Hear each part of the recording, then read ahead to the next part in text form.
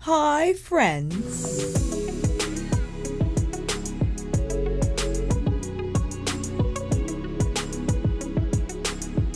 This is going to be a tremendously fun monthly favorites.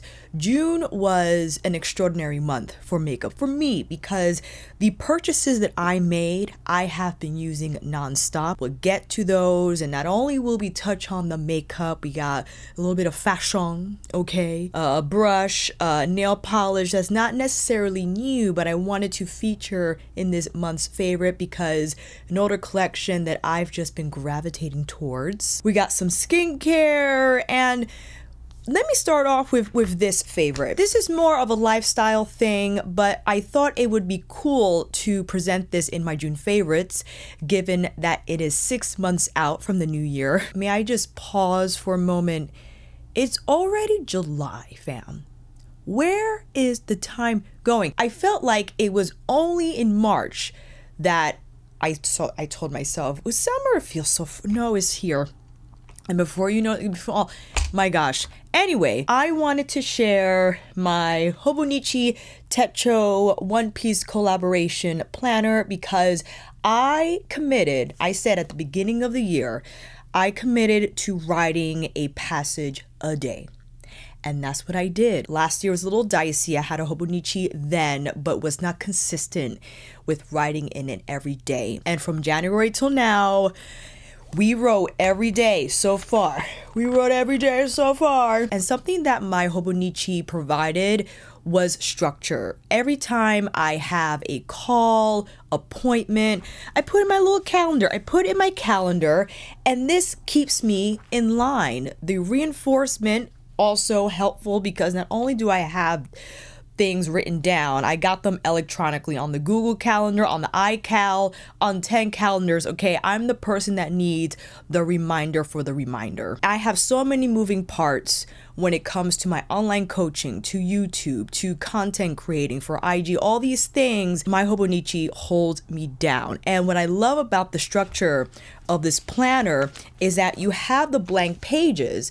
Is an entire page for a dedicated day. You got the times here on the side, so you can treat this page as a planner, right? You know, this time for this, that time for that, or it could be a passage for reflecting over the day. Maybe you're an artist and you want to draw it out, or maybe you do half and half. You draw and you write.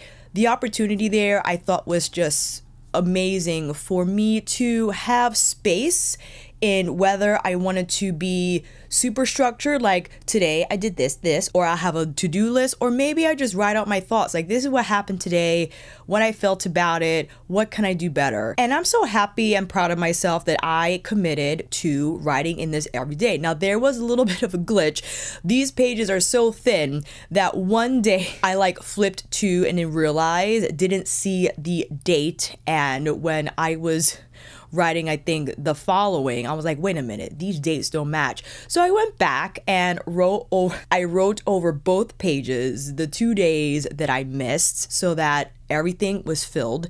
And I'm happy to say, I think I'm on a good trajectory right now. This has become a habit for me. In the beginning, it was tough, right? Because I didn't have that cue yet in my life to write in my planner, and now I do. There are some days that I miss a night, and then I'll just write that passage in the morning, and later that day I'll write the passage for the day of. Needless to say, I'm happy with myself in dedicating that even short amount of time to go over my day. I think it's important for individuals to write about what they accomplished, because I know we have high expectations for ourselves. We want to be ultra productive, and we forget about little things here and there that we accomplish that might not be on a higher tier of endeavors, but we still did it. And I think that adds perspective. It also just, for myself, helps organize my mind in just making sure everything is in place, that if I feel overwhelmed, I just write it down. Write out the strategy. What are you thinking about? Word dump, brainstorming, whatever it is for you, So I had to share that in my June faves because since this is the halfway mark for the year and I've written in each and every page thus far, I was excited to share. So happy to kick off the faves with my Hobonichi Techo planner. And Luffy, if you're wondering why Luffy's on the cover and you don't watch anime or read manga, sorry, slight tangent. Luffy brings that energy where, and you know, he is going to win no matter what. That's the mindset he has, even when he loses, right? When he's taken some major losses, but when he shows up, he knows he's going to make things happen. And I sometimes feel I need that energy for myself, right? I need that Luffy energy to just break in the space and say, I'm going to do this. And sometimes I'm not like that because I get into my head, you know, the imposter syndrome thing. I'm not good enough. What am I doing? You know, I just think of Luffy and say he would never, ever have that type of mentality. So you shouldn't either, young lady. And I have him here as well. This is my Hobonichi Techo day free. So there are no dates. You can kind of use the pages as you like, and where I write a lot of my like YouTube notes, you know, bullet points that I would like to include in my videos, the faves that I would like to include in the upcoming monthly fave video. So we got Luffy all over the place here. Going into some fashion, my goodness. Have you ever walked past a window display, okay, and you didn't even stop to see? You just went into the store. That's what happened to me. The minute I saw these pants, it was so seamless from seeing to going in, and I knew I was gonna buy them. I had no idea how much they would cost. I was hoping that it would not be crazy, and they were reasonably priced for the type of store that it is. So they have 3 locations, I believe, 2 in New York, 1 in Miami. It is a designer concept store where very much edited, and they don't have a lot of pieces per collection. Everything is pretty niche. And these particular pants are called balloon pants. And I think you are already familiar with my style sense by now. The Lululemon cargo pants, the rag and bone, I forgot the name of the silhouette. The barrel pant, right? That's my jam. The high waist, barrel pant, balloon pant, whatever you want to call them, type of a pant, okay? But what caught my eye was just the flower design and how they were stitched. So they're high-waisted, they come wider around the hips, and they taper nicely at the ankle. And this pant length is perfect for my height. I'm 5'5".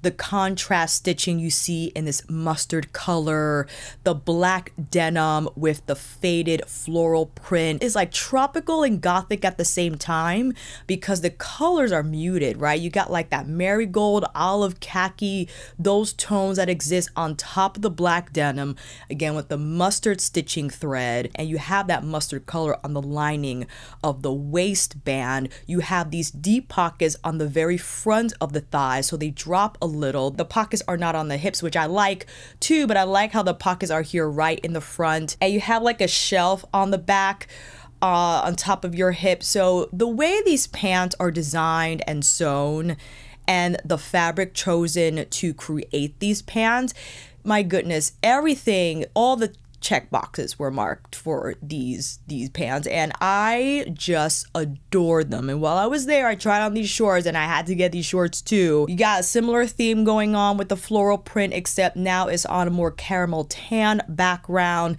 and the palm trees and print of whatever plant that is more of like an olive, so the color's consistent through, but I like the billowiness of the shorts. It feels like I'm wearing a skirt because the fabric comes out a little bit, and the waistband is also a little high. You got the pockets on the back and you got the hip pockets on the front.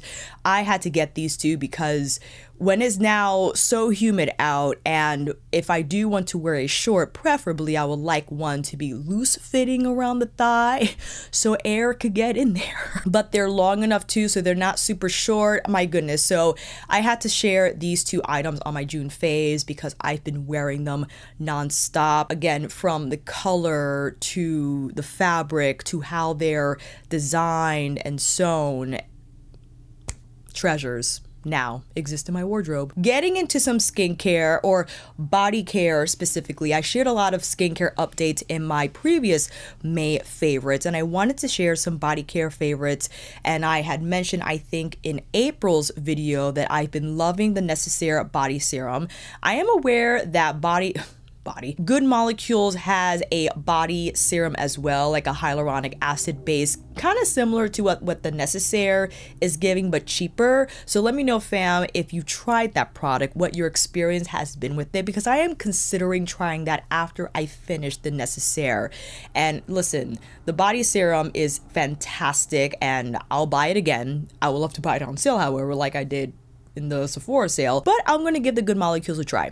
Maybe that'll be a fantastic product as well. These two are from the Copper Faucet. I did share about this brand, I think last year. Is a local brand here in Westchester that they sell in several farmers market, and I bought this from the Bronxville farmers market, and at the time their body butter looked like this. So they rebranded, repackaged, they have a lot more scents. I did try the Blue Cactus, a little bit too perfumey for me, especially when I wear it with the body oil, which I will share here in a minute. I wanted to, though, share the body cream. I think they also changed their formula because it's cloud-like, moussey, thick, look at that, but it absorbs quickly. And this one is fragrance free. I just love how it goes on. I love how it feels. Although it is rich, it's still lightweight, and I think it is a perfect layer under the body oil. And I bought this because I finished my Josie Maran. Listen, the Josie Maran is always a great choice.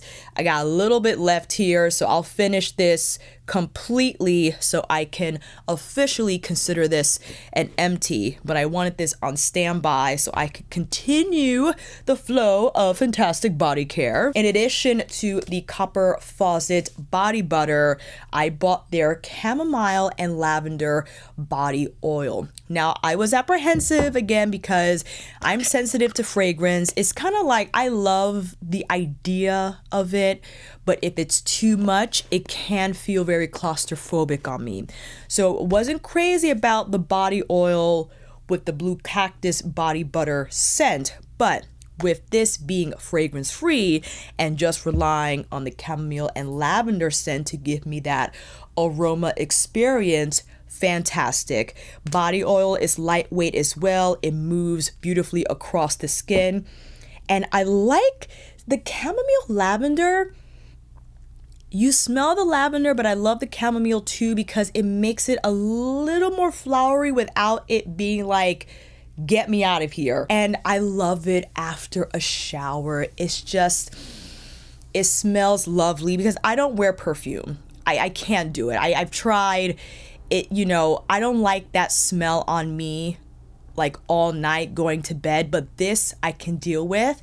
It gives me a little bit of that ritualistic experience that people like with fragranced skincare and body care, but it doesn't overwhelm my senses. I feel comfortable, and again, chamomile and lavender before bed I think has a calming effect on the olfactory senses or whatever. So it's like my little bedtime ritual, and having this scent again at night just wraps it all together. I look forward to showering and putting all this stuff on, and love that I'm supporting a local business. So I will continue to purchase these items, yeah?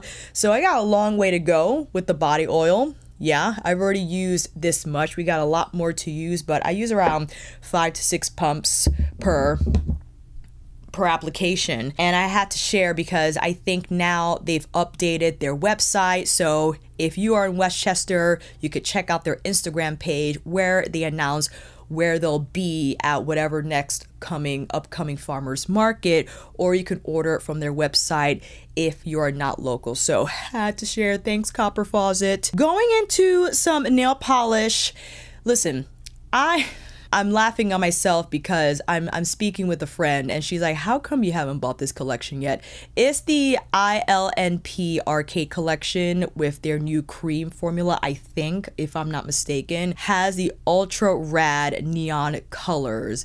I haven't bitten the bullet yet because I'm trying to be good. But that red coral shade and the turquoise and like that, it's like a lavender blue. Oh my gosh, is on my radar. I decided though to go back into my ILNP collection and remember how beautiful Cloud 9 was.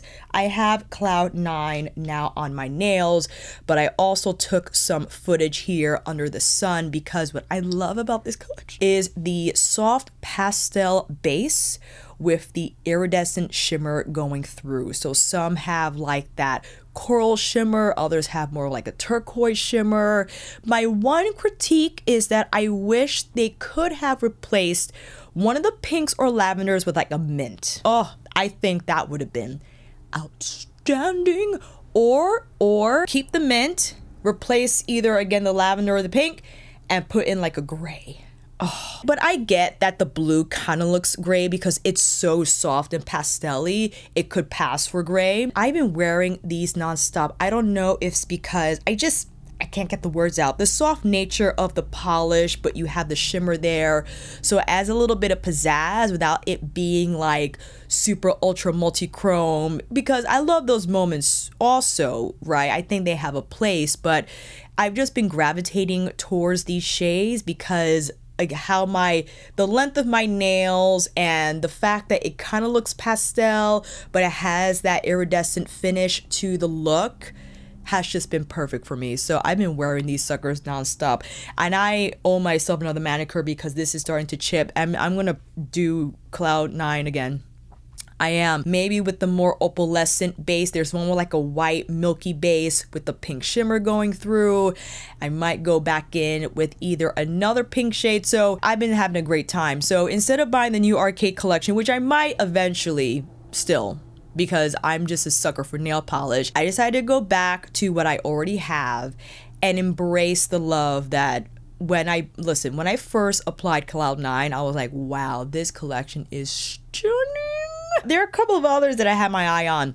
I think they released like a fairy collection. Oh, that was beautiful as well. I didn't bite the bullet on that one either, but Cloud 9 is where it's at least for half of July. Brushes. You know there's only one that I want to share in this video. And although it came at the end of June, I've been using the heck out of it. The Sonia G Fusion Sheer Buffer Brush. Some of you have said that you bought two. I am not far behind. I think I'm gonna buy another one. This is a spectacular brush. I mean, I don't know what else to say. I have a video dedicated to using the Fusion Sheer Buffer, and I actually have some B-roll to share because many of you had asked about different products that I didn't share in the previous video. So today I went in with the KVD Good Apple Balm Something Foundation, and also the RCMA, because one of you had asked about the RCMA, but the Fusion Sheer Buffer with the KVD foundation is perfection because this could be a little balmy, but the construction of the brush where the top layer of bristles are synthetic, but they're thin, so they won't pick up as much product, and whatever product they do pick up, that second layer of goat and synthetic bristles buffs it beautifully into the skin. And especially with something of this texture and formula, my goodness, the way the Fusion Sheer Buffer made this look on my face. Are you kidding me? And on the other side, I applied RCMA. Now, just from a design standpoint and how the RCMA palette is constructed, maybe not as harmonious as you see like in the KVD or even the Patrick Ta from my original Fusion Sheer Buffer video, but I just pinched the brush to pick up a little more product from the pans, and it buffed it well into the skin. So if you're wondering about those products, a Fusion Sheer Buffer got you. Then I had to go in with this old ass Chanel Soleil Diltan, whatever this called. Listen, This is an old product, but I am so stubborn because I'm like, listen, I got a lot of product in this stupid tub, and this is the original formula without the coconut oil. I know there was some dialogue about, you know, not people liking it anymore because it's reformulated, but my goodness, this Soleil de Tan is a lot tighter than, let's say, the Say or even the NARS. I did try this with the NARS in Laguna 3 because this is a drier consistency, but the Fusion Sheer Buffer picks up the right amount where it doesn't look heavy on the skin. I have a lot of lotion on, but I applied this yesterday and look at that. It just shears it out like the brush is designed to do. It's in the name. So today I applied the Chanel, and my gosh, you could swirl in that sucker and not be afraid of what will happen. It just beautifully diffuses into your skin. And then I followed with the Westman Atelier, the Baby Cheeks Blush Stick in Doo Doo. I applied it on my cheeks first. Fusion Sheer, effortless. And some of you are wondering about powder application. Now, I went in with Pat McGrath's Divine Bronzer in Bronze Nirvana. I think it depends on the powder, and Bronze Nirvana is, I think, a perfect matchup with the Fusion Sheer Buffer because it's very light, the powder itself, and the top layer of synthetic bristles picks up the right amount. And then I went in with the Gucci. Now, the Gucci is a softer powder, and you can see here, I think the top layer bristles are a little too much for this type of formula. So I gently patted into soft red and then whipped it onto my skin. But you could use the Fusion Sheer Buffer with powder. I just wanted to show you the demos because if you're wondering about that application, it's an expensive brush, you want it to be as versatile as possible, I get it. Yeah, the versatility is there, 100%. And you can see more demos again in my original video. All the timestamps are down in the description box if you wanted to skip over to a specific one. This is a phenomenal, listen, my gosh, I can't get the words out. This is one of Sonia G's best, period. And there are a lot of outstanding designs in her collection. Top 5 Sonia G brush video coming at you soon. This though, this right here, I can't. And I want to just see something. Yes, also great with the Haus Labs. Why not? Just put it on there. Just get it on there. Lavender Blonde, by the way.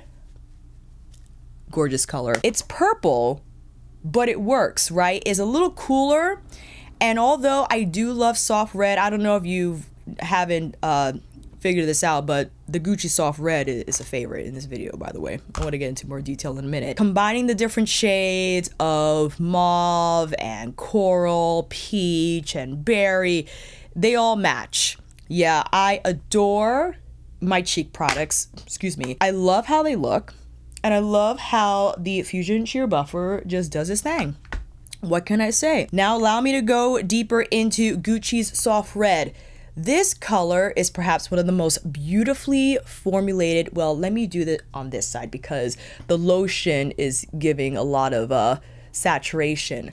This color, when I applied this for the first time, I was just blown away by the application, but the shade itself. And I had tried the Dior Blush Glow, whatever it's called, in Cherry. Cherry is a beautiful shade. I prefer soft red because I think it's more nuanced. I also prefer the formula. It's a little softer. The Gucci's a little softer and I feel has more of a silky application on the skin. And the coral red hue, you can't go wrong. I think that is just summer all the way, that burnt look, and you can be more liberal with this application, as I like to do, not only apply it on the apples, but closer towards the center of my face. I'll whip this blush across the nose, okay? I'll go there, and it looks gorgeous. And of course, Lavender Blonde from Haus Labs. I couldn't stay away from this color. Look at it. My gosh, you just... And of course, Pat McGrath's Glow Color Balm. I'm not sure what the general consensus is with this balm, okay? I love it. And let me put all the disclaimers out. I was invited to the event. I'm a Pat McGrath fan. I got Pat McGrath hugs. I still love this product because of its uniqueness. in just filling in that blush stick role in your makeup collection that might not have been filled yet, to have, yes, a more glassy skin effect on your cheeks, not so robust in color, but just enough color. And I understand it can look greasy, 100%. If you feel like you're oily, if your oily complexion will just look like a huge grease ball with this Colourbalm sticks, I totally get it. I think you can mitigate that finish if perhaps you apply this on top of a more matte foundation, or you apply your powder blush first and then tap on the Colourbalm afterwards. I think that is a great way for not only color reinforcement, but for some more longevity and to lessen the glass skin look, to lessen that dewy finish from the blush stick. So just some considerations. And listen, I bought Peach Lotus and the Duo stick. Okay, another favorite in Cyber Lotus that I applied here on the higher cheekbone area. And this is a little more glittery, from lack of a better word, than the original blush stick, or excuse me, highlighter stick duos, because this is like their actual, the brand's actual formula for the highlighter duo. But I love the blue shimmer in there. I just think it adds lovely sparkle to the cheekbones, and advantageous in my opinion to go in with the Invisible Balm first, so you have a little bit of zhuzh on the cheekbones, where when you apply the sparkly side of the stick, those particles will melt better into the skin and won't look as dried, and also will have better distribution there. So that's just my tip. If you are having trouble with that, the Cyber Lotus stick, go in with the Balm side first and the Cyber whatever moment on the other, it'll be fine. Just look at these cheekbones. Oh my gosh. I have a lot of makeup on. I just want you to know I got a lot of makeup on, and my skin, the skin is looking fresh. I don't feel like I appear overly made up. You could tell me though, for sure, because I think it's all due to this brush, right? It's not gonna pick up as much product, and it's just gonna buff. It's in the name. It's gonna buff the sheerness for you. All right, so there are a lot of makeup products that I haven't used in a very long time. Now that I have this tool, and with all the blush products that I have purchased over the course of June, my goodness, it's been a godsend. I adore using these products and applying them in the gradient fashions that I have, experimenting with how I layer them, how I combine the colors. It's been a fun time, and I would love to know down below, fam, what your experiences have been, what your favorite cocktails are, your favorite, even if it's not the Fusion Sheer Buffer, what favorite brushes you love to use, if you have the glow color sticks, what your combinations are, if you put the powder on first or the powder on, whatever it is, I'd love to know. I apologize for the light change. I had to run out and catch my laser hair removal appointment. So we're back. Let's conclude this month's list with no other than what I think you know.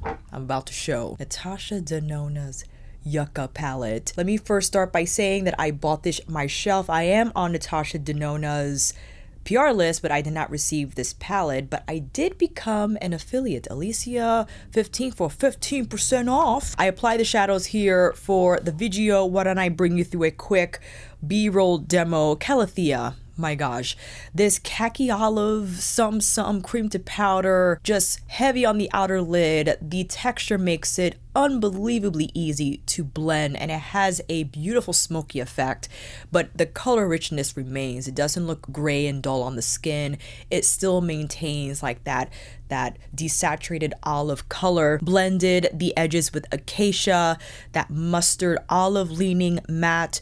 Wanted to throw in Gamu Gamu on the inner corner, and had to go in with Elysian on the lid because this is the more cooler leaning out of the metallics. And one day I applied this shade with the more warmer leaning. I think it was, let me see here, Ixia and Fushi and Valley. Oh my gosh, the contrast was unbelievable. And I know initially people might think it will look too off, but it works. And I completely trust Natasha Denona's decisions when she decides what to include in these mini palettes, because she makes it where no matter the column, the row, how you want to do it, trio, quad, duo, you will get a look that's beautiful. It will not let you down. Placed a little bit of Plantasia on the lower inner lash line. Threw on the Camu Camu liner on my waterline for some vibrancy there. Listen, I've been using the Yucca palette all month. Ever since I received it in the mail, it's been nonstop because I just wanted to explore the different possibilities, how this palette works if you want a soft look, a more glam look, if you wanted to combine more than one shade. And the fact that you have the turquoise, or I guess teal to be more specific, the olive, khaki, mustard tones, they all work beautifully together. The metallics in here, my goodness. I believe it is a new formula that she first released in her Love Face palette. It's like a duochrome sparkly some. I forgot what the official name was. I think it exists in Elysian. Como Raby, get out of here. Maquia is gorgeous as well.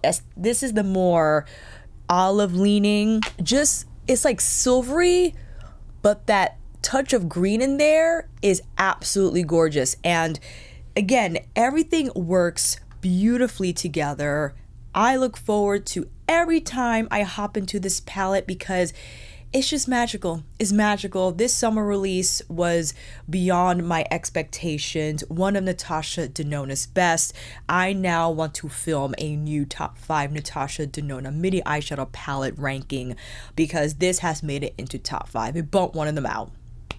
I probably know which one that is. I'm not quite sure, but I think I would love to film it again because this deserves to be in the top 5 now, 100%, in terms of, again, the undertones, the color choices, the ratio between matte, cream to powder, and metallic, or the duochrome sparkly arcly shade.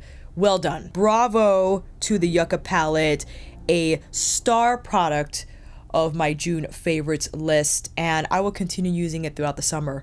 I don't know what other eyeshadow palettes are going to drop.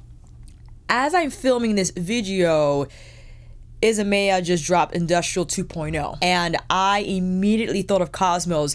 And the reason why I'm leaning towards the Industrial palette is because you're like, Alicia, you said that about the accent shades in the Cosmos palette. The 2.0 look like a bunch of accent shades. I do believe that a lot of those shades are anchor ones that I can wear solo, kind of like what I feel in Decadence Mothership 4. Like all those shades you could wear solo, right? All over the lid. Although I did argue sometimes it can be a little overwhelming because if you combine all of them, it's like, whoa, that's a look. But you have some of those shades, but you got like the frosty iridescent moments also in 2.0. Like you could whip the mid-tone turquoise all over your lid and lower lash line and then tap on the more iridescent blue for like that highlight effect. So that's kind of what I'm thinking. Let me know what you want. Let me know down below what you're leaning towards, friends. I'd be happy to buy 2.0. Listen, I have the first Industrial palette. I absolutely love it. I know it wasn't a jam for many, but I want this one now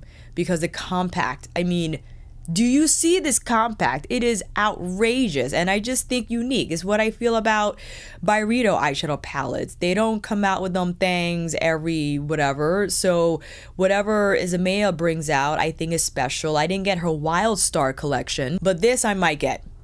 I'll keep you updated. And that, my friends, is it for June favorites. I would love to know what favorites you have encountered for the month. I will see you down in those comments, and until then, that is a wrap. Thank you all so much for watching. I hope this video helped, and if you like this video, please give it a thumbs up or maybe consider subscribing to my channel. And until then, I will see you on here again with another review tutorial. Isabella Industrial 2.0 eyeshadow palette review, or I'll see you over on the membership channel where we have more tutorials and live videos. Take care, and I will see you again soon.